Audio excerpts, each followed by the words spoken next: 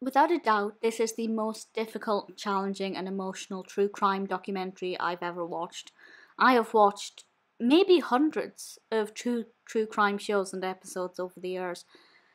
Dream Killer is very painful, and I thoroughly recommend it.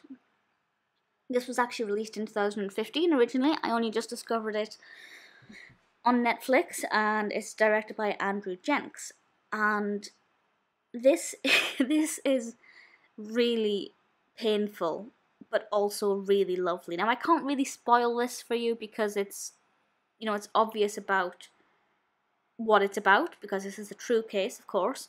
But I'll just read out the description on IMDb just to give you a brief overview in case you are not familiar. And I hadn't heard of this.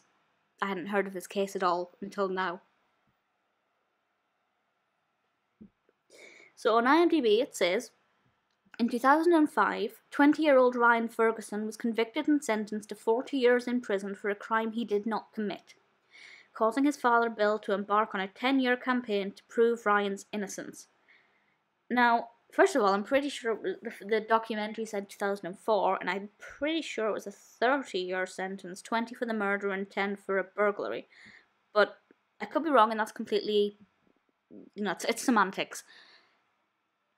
But he and a friend are accused of committing this murder, and I do have to say that there is the occasional graphic image of the murder scene. It's just a few of them. There's not too many, so if you've got a weak stomach, don't worry. But his father Bill, who is fantastic. Like, he's got such a likable, lovely personality, and it's great for him to take us through this story in the documentary. Bill is adamant that his son is innocent, and he spends 10 years trying to prove Ryan's innocence. And I think that's amazing. And the things he does for his son are incredible. We have audio clips of the time in prison, and we also hear from Ryan himself. Now, I'm a little bit confused about when they filmed bits of this, because there are parts where Ryan is speaking from maybe 7 years into his sentence, and then of course we get to hear from him after the 10 years, so I'm not sure if they were filmed kind of as part of this, not for this documentary, but if it was footage they originally had and then decided to create the documentary, or if it's just footage somebody else had and they bought the rights to it. I'm really not sure. I'd be interested to find that out. Ryan, the main thing as well, Ryan is very likable. That's essential, because we have to get behind him, and I definitely 100% felt his innocence. Now, that's obviously the way the documentary is presenting it and making me feel, but at no point did I feel like I didn't think he deserved to be released. I was completely on the side of Bill and of the documentary, which was very necessary. It's quite a very frustrating documentary. Not because of the documentary. I think the documentary style, the way they segue from one thing to another, the clips they use, the editing, the interviews, I think everything flows fantastically. But because of the subject matter, it is infuriating. There's a particular he was a judge at the end, but there's a particular prosecutor called Kevin Crane who is a nightmare in this, and I just, by the end of it, I wanted to punch him. And I won't say too much more about that because I don't want to spoil the specifics, just in case you haven't seen this yet. But he really bugged me. We have some witnesses, of course. They're quite random witnesses, but they do add, enough to this. What really frustrates me about this is that they convicted him without any evidence, except there is his friend called Chuck Erickson, who started to admit to this crime. And to this day, I don't know if I believe that he did that crime or not. I don't for a second believe that he did. And he was coerced into admitting it. And of course, if your friend admits to it and then says that you helped, you're going to go down. But that's the only evidence. They imprisoned Ryan just because somebody else wanted to dragging down with him.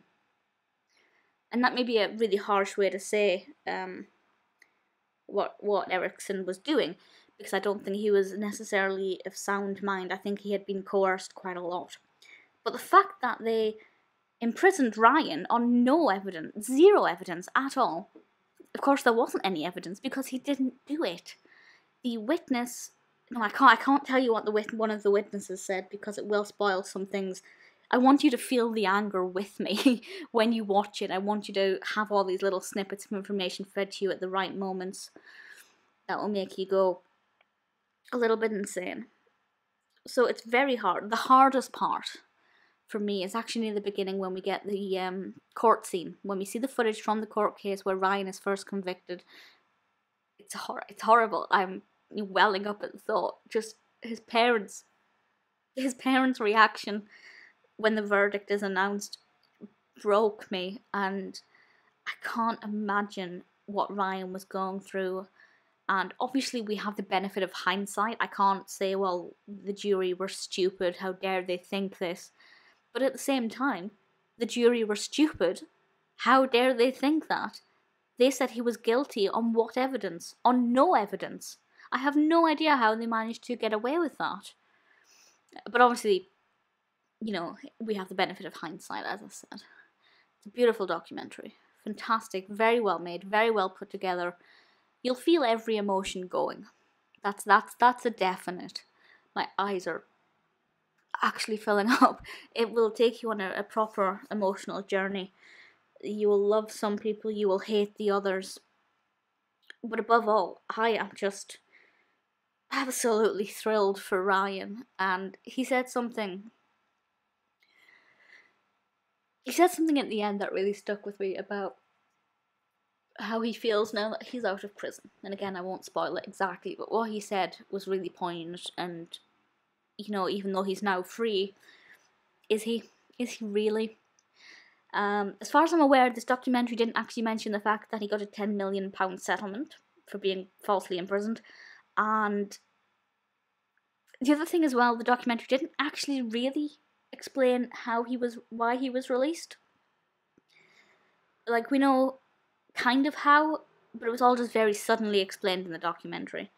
But I feel like that's by the by, because a lot of things were happening at that point, and we learned that he was innocent, and he was released after they appealed. I don't know why they decided to accept the appeal, or what specifically. Was it because of the lack of evidence, or because of the coercion? I'm not sure what the strongest argument for it was. But either way, incredible, fantastic documentary. As I said, I saw it on Netflix, so at the time of recording this, it's definitely on there just now. It has a 7.4 out of 10 rating on IMDb, which is impeccable. It's a brilliant rating. Absolutely fantastic. Please go and watch it. You will well up. Ryan is on Twitter. I will try to remember to link his Twitter in the description. It's a wonderful, essential documentary, and unfortunately, there are many more people out there in Ryan's position. What can we do about it?